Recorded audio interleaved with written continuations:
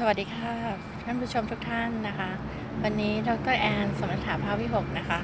จะมารีวิวหนังสือทรงคุณค่าอมตะเล่มนี้นะคะ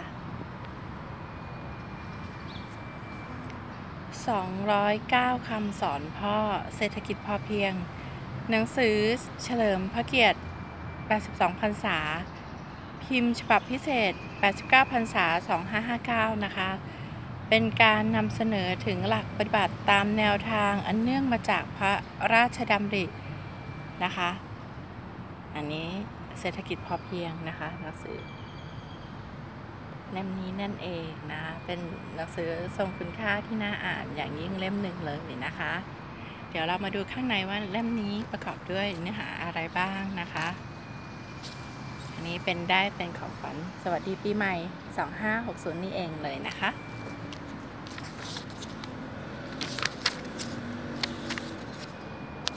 หนังสือเล่มนี้ก็เป็นการบอกเล่าถึงปรัชญาของเศรษฐกิจพอเพียงและทางสายกลางเนาะที่เป็นการบอกเล่าถึงปรัชญาที่เป็นหลักพอประมาณมีเหตุผลมีคุ้มกันในตัวที่ดีนะคะมีความรู้คู่คุณธรรม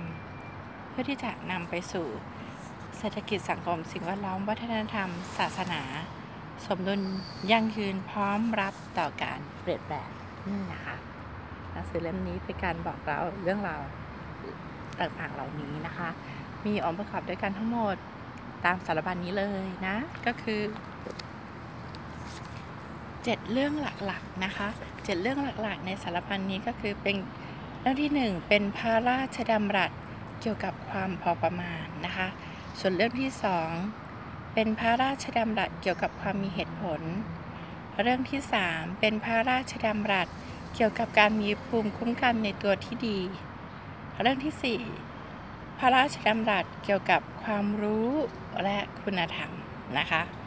เรื่องที่5เป็นพระราชดำรัสเกี่ยวกับความรอบคอบและความระมัดระวังในการนำวิชาการต่างๆมาใช้ในการวางแผนและการดำเนินการทุกขั้นตอน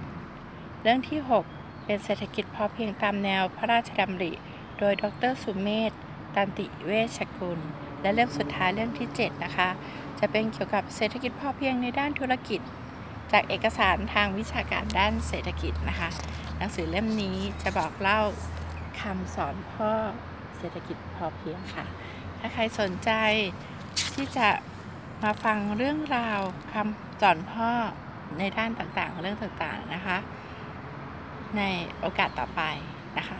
ก็รอรับชมรับฟังนะคะสำหรับวันนี้ดร.แอนสมรรถาภาวิหกก็จะมารีวิว